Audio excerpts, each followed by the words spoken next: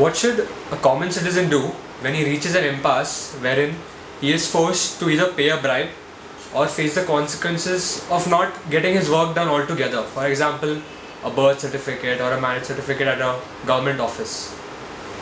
There's this famous joke in which a man goes and tells God, कि हमको lottery का ticket, I want to win lottery ticket. So 2-3 times God does not. Then finally God says, why don't you at least buy a ticket? So we don't complain. We don't even go to the authorities. We really don't do anything about it, and all the time we are saying government is useless.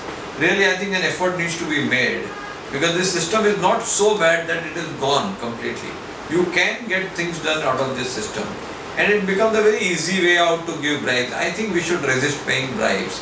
If we all start resisting, and in the last 1 year that I have been with the movement, I have never paid a bribe, nor have all our people, and all our work has been done. So I think paying bribe is becoming a very easy way out. We need to fight the system, and you can contact a group like India Against Corruption. And just few days back, somebody was asked for a bribe, and we went there and they had to do all the work. So I think we need to get organized. We need to resist on a personality basis, on a personal basis. We need to fight for the rights. There is no other way.